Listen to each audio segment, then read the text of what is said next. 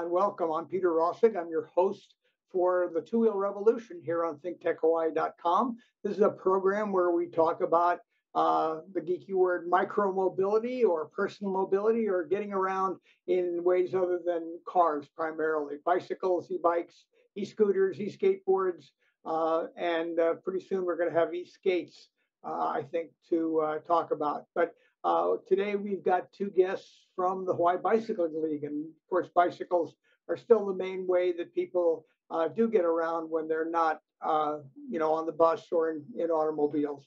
So welcome to Travis Counsell, who's Executive Director. Aloha, Travis. Thanks for having us. And Chris Salas, who's the Events Manager for HBL and who's pretty busy right now because we're only about a little over 3 weeks out from the Century ride. Is that about right, Chris? Yeah, just over 3 weeks. It'll be 3 weeks this Sunday. All right. So many people will see this after the event, but it is before the event. It's on the 24th of September. And tell us about it. Tell us what's going to happen. Tell us what to expect. It is the 40th anniversary of the Honolulu Century ride. It's a ride that starts and ends at Kapi'olani Park. We head out along the coast, out to Hawaii Kai, and then through Kailua, through Kapolei, Kaneohe, and then up to Swansea Beach, where we turn around and come back. It has 7 aid stations, and it's a fully supported and a great time and a good excuse to get out since it's our largest fundraiser. All right. Now, I personally don't want to ride 100 miles. What am I going to do? We have shorter options. There's 25, 50, 75-mile turnaround points. Of course, you could turn around wherever you feel comfortable with riding that day. We do have a Aloha Fun Ride, which is a short family-oriented ride that just takes you off to Kahala and back. It's only 8 miles, but it uses the same finish area as the Honolulu Century ride, so there's plenty to celebrate there. All right. And did you say how many people you expect we're going to be riding? We're expecting around 1,300 people this year. Is that a high number or a low number for these rides historically? Historically, it's a little bit lower compared. We saw some pretty good participation in the early 2000s, but for the last decade, it seems pretty on par with what we've been seeing. But you missed a year or two with COVID, I think. Yes, we did. We missed 2020 and 2021. Okay. Travis, what's the significance, the 40th time this event has been held? It's a pretty awesome number. What's the significance of 40 times? Yeah, it just really shows the longevity of an event like this. You can kind of see behind me, we keep a lot of the ride shirts from our older rides all the way back into the 80s. And a lot of our members have participated in dozens, if not more, of those rides. It has certainly evolved and changed a little over the years, but in general, the course is about the same as it was in the 1980s. And it's an amazing event that really is, we pin it as the best day to ride Aloha, just because you're going to be out there with 1,000 of your other cycling friends, and it does support a great cause. It helps, fund our advocacy and our education events throughout the year. So. And Chris, what goes into, pulling off an event like this? It's a kind of a big deal. Roads closed, cops everywhere, aid stations. What's involved? Orchestrating the permits for the street usage and park usage, getting the cops there and assigning what intersections they're at to kind of facilitate traffic. And we advise everyone to follow the laws and that it's just a ride, not a race, but it's still a great time to be out there. So safety is always number one concern. And with that, we have roaming course support that can help you if you need help with the flat or if you have some other mechanical. And then all the aid stations have medical and mechanical help as well with stuff to rehydrate with and refuel with. We have snacks out there. A lot of moving pieces, but it all comes together, and it's always an amazing feeling when it's all over and said and done with. And you get to take a couple of days off, maybe, right? So what's it gonna be like at the finish line? You're gonna have all these different, the 100 milers, the 50 milers, all the family fun folks. They're all gonna be at the finish line in Kapiolani Park. What's gonna be happening there? We have some live music scheduled at the bandstand. We have the Royal Hawaiian Band and the Air Force Band and the Pacific Fleet Band all playing starting at 10:30 in the morning. We'll have food vendors. We have some of our nonprofit partners that we work with throughout the year that will be there giving out information and educational materials. And we're going to have some activities for the kids, a little bike rodeo where they can bike through cones and do a little obstacle course. But yeah, good times. All right. And speaking of kids, Travis, one of the big functions or activities of the HBL is education. And can you tell us a little bit about that? Remind us what kind of education programs are going? Of course. Yeah. So education, as you said, is one of our kind of three focuses. We have advocacy, education, and events. So education is definitely the one that probably has some of the biggest impacts in the community sense. Our largest program and our oldest program is our Bike Ed Hawaii.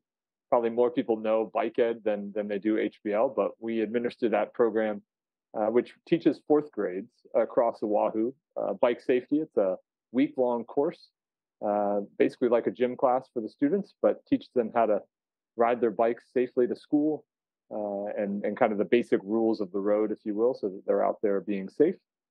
We also have adult education programs like fixing a flat or teaching somebody how to ride comfortably on the road with traffic.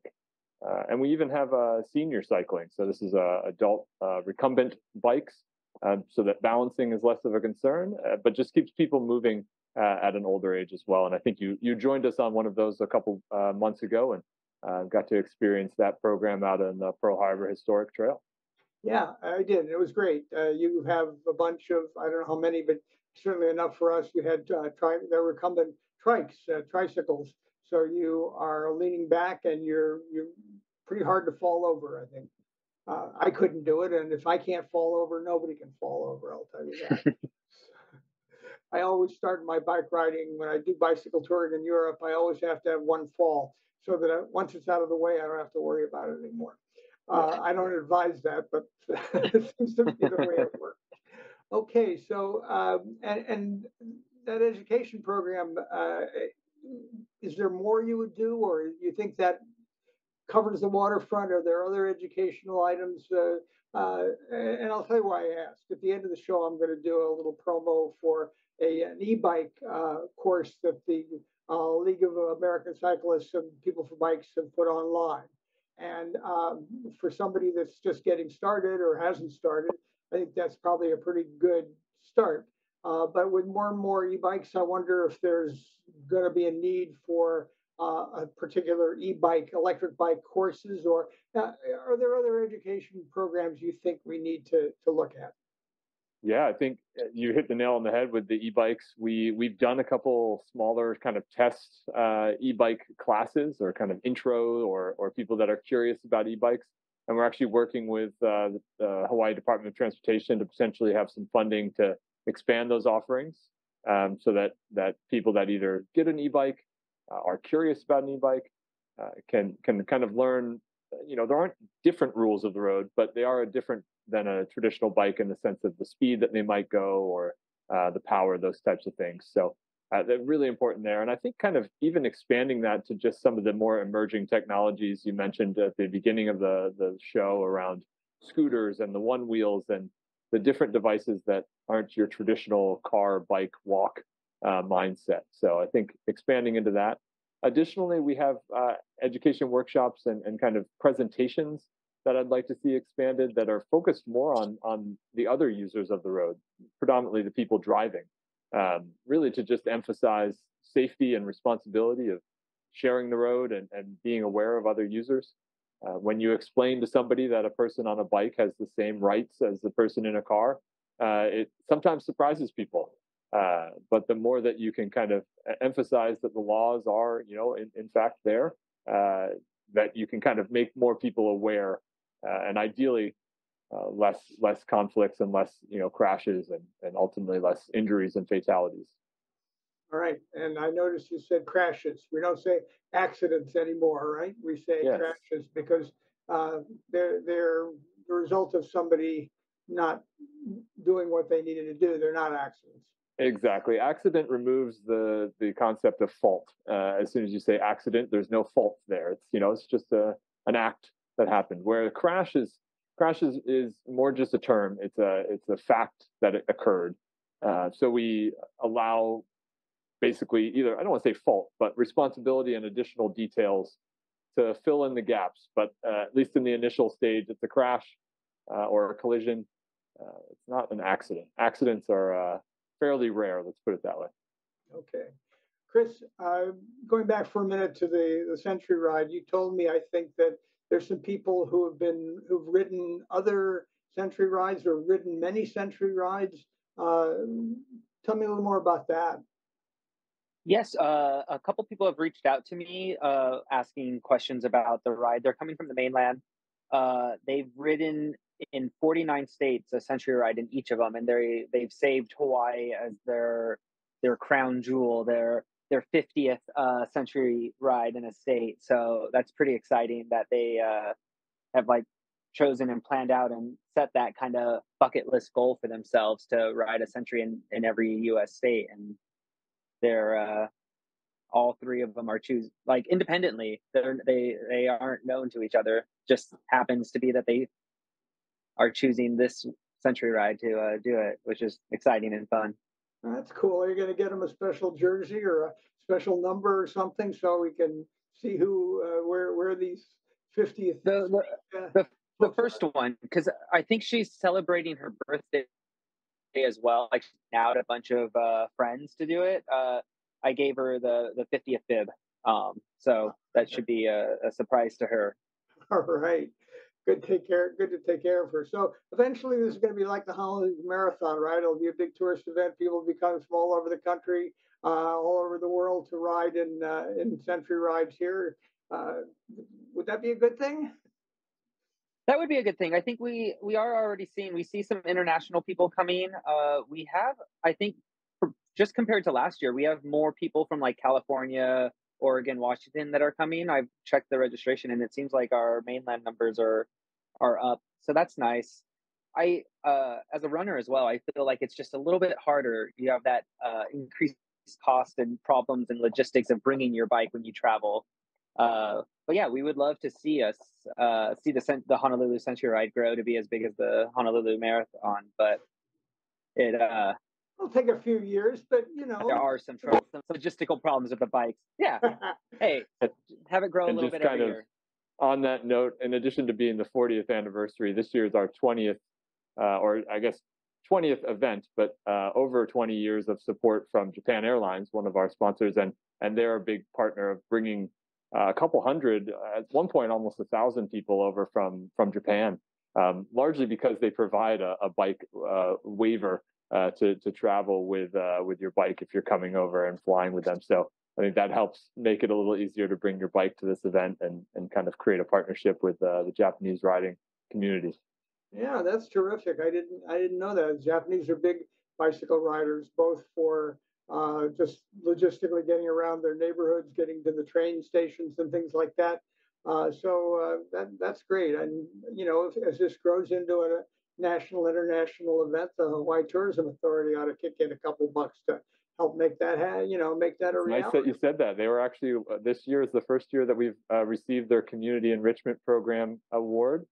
So they are a supporter as well this year. So hopefully that'll be a sign of good things to come for future years as well. That's terrific because everyone says, and I believe it, Hawaii is the place to bicycle. It's ideal in terms of weather year round. We need to get a little more infrastructure out there. We need to get a little more driver education and bicycler education. But we're on the way to being the Copenhagen of the Pacific. Right. Yeah. I was gonna say when I was always a cyclist. I always enjoyed it, but when I moved to Hawaii 15 years ago, it really just enabled me to really lean into it and develop a passion for cycling. Like I still remember the first time I rode to Hawaii Kai and turned around and saw how far away Diamond Head was and all that. It's really a great place to bike. Yeah. Yeah, I cycled when I lived in Japan before I came to Hawaii to go to University of Hawaii at Manoa, and I did a bicycle ride from the north to the south, ending up in Shikoku in Japan, and then I packed my bike into a bag and I brought it with me on the plane and got off the plane, and I didn't quite have the guts to put my bike together and ride it up to Manoa, but I was riding pretty soon after that, so. I think that's great. Um, Speaking of travel and international stuff, Travis, I know you've been traveling a bit, and you were going to tell me about Sydney, I think. Yeah, we were speaking offline just briefly. I had literally just a layover. It was 24 hours in Sydney, and we wanted to kind of see it all. And my wife and I were traveling, and it was one of those experiences where I walked away saying, "This is an amazing city that has some things figured out." Some examples that I would love to bring home. In particular, their public transportation was just amazing from moving people around and ease of access. You didn't have to get a rider card or anything. It just you tap your phone or your credit card and it bills you at the end of the day, which was impressive. No bus cards or anything like that, and it even included ferries and trolleys and buses. So quite cool to see that, and then a lot of bike specific infrastructure. Most of it either divided, in the sense of protected or completely off the road. I had the unique experience of actually walking on a multi-use path from the international airport to our hotel, which was in a off-site hotel, about 10-minute walk away. I don't think I've ever walked. I could have biked. There were nice bike lockers and things from the airport to our hotel. I was quite impressed with that infrastructure, and took some notes to bring back to some of our advocacy meetings and conversations locally here as well. Well, that's cool. Usually, I think of going to, as I said, Copenhagen or Amsterdam to see what bikes could be. But you're saying we should go to Sydney and take a look.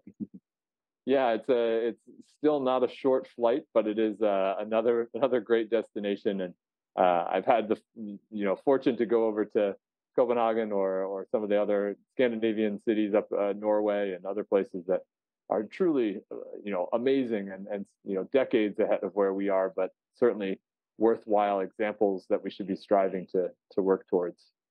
All right, Chris, I keep thinking of things I want to ask you about the Century Ride. You can't possibly put all this off without a number of volunteers, I'm guessing. So what kind of volunteer help do you need? We need volunteers for just about almost everything. I think over the course of the Century Ride, we have about 300 volunteers. Everything from helping at packet pickup to loading the aid station trucks and delivering aid supplies across Oahu, that 100-mile course. We have course marshals that are out there driving, helping cyclists that need help. It would not be possible without volunteers. And so if someone does see this before the event this year or in future events in future years and they want to volunteer, how do they do that? We have a little spot on the website at hbl.org/HCR that has information for volunteers, but then also Lauren is our volunteer coordinator, and you could reach her at lauren@hbl.org as well. Are you doing the last year? I think you initiated the bus and bike or bike and bus. Yeah, bike and bus. Bike and bus. Okay. And are you doing that again this year? Yeah. If it's essentially for someone that wants to see the whole course but only bike half of it, you can bike the 50 miles out to Swansea Beach Park and then catch a bus back to the park. We handle the bike transportation, and we have a partnership with Roberts Hawaii that supplies the bus, and it's a nice little setup for you to see the whole course without riding all 100 miles. Can I do it the other way around? Can I take the bus out there and bike back? We thought about that last year, but it saw no interest. So all right. we're keeping it. I'm the only one that wants to do that. So don't bother for me. Okay. That would also put you biking in the hottest part of the day. Oh, that's a good point. So I ought to do the bike while it's still relatively cool. So there's so many ways relatively. you can be involved here. And just for the record, are there any kind of bike, any kind of two-wheel, three-wheel, four-wheel? Can I bring my electric bike? Are there any kind of limitations here? The only thing we say is that, ideally you're going with the flow of the other people riding. So if you are bringing an e-bike, it's not a high-powered or electric motorcycle style. It ideally probably doesn't even have a throttle. It's more of a pedal assist. This is a bicycling event, so it should resemble a bicycle and kind of be able to not be a safety hazard by going faster than everybody else. But Right, e-bikes are certainly welcome, and we do see a lot of them, which is great. Good. As the range gets better and better, people can go a little further too. So Yeah, I'm guessing that you're going to see more every year. I think the electric bike is changing and is going to change a lot of things. I'm an enthusiast, as you well know. I see them in Europe more and more everywhere.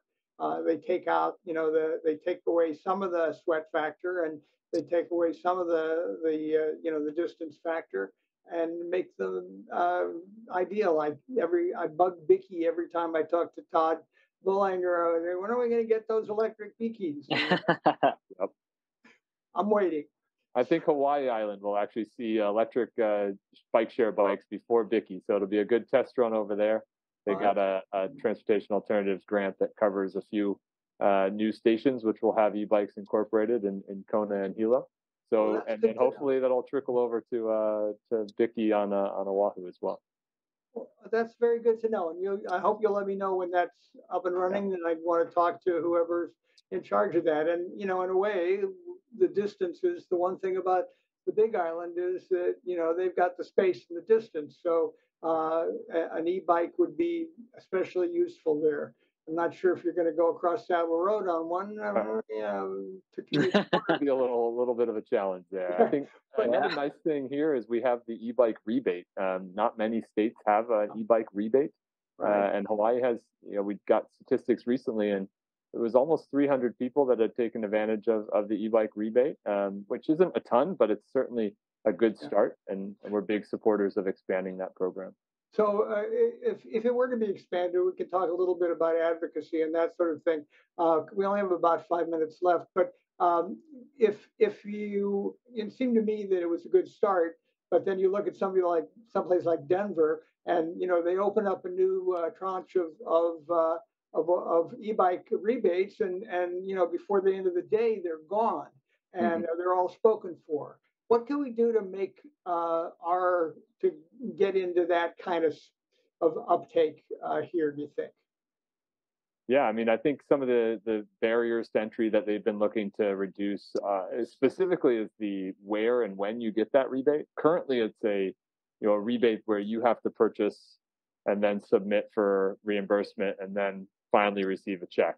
Where in Denver, it's the bike shop is the place literally at the point of sale, you receive that discount off that bike, and then the bike shop submits their records. So kind of reducing some entry points there would be great, or making it easier.